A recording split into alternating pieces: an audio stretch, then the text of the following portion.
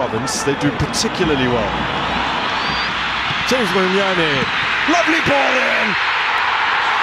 Beautifully worked goal from Orlando Pirates, and Deon Hotto claims it. But it's the work from Monyane that deserves the applause. Brilliant from the young man. That's just what the Orlando Pirates needed, to get on the score sheet, to be able to control this high-tempo game, and also coming from, a defeat. That they needed this for a reaction, and Hotto finding himself inside the box, would be able to tap in, and that's what was lacking last week when they were playing against Chipa. Whenever the ball was on the other side, he was hawking the line still.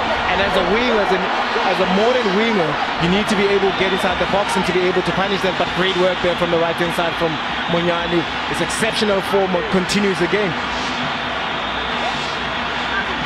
Well, so simple. They sliced them open here. Yeah, look at the combination. Good pass there from Jamini. And look at the cutback. This is training stuff.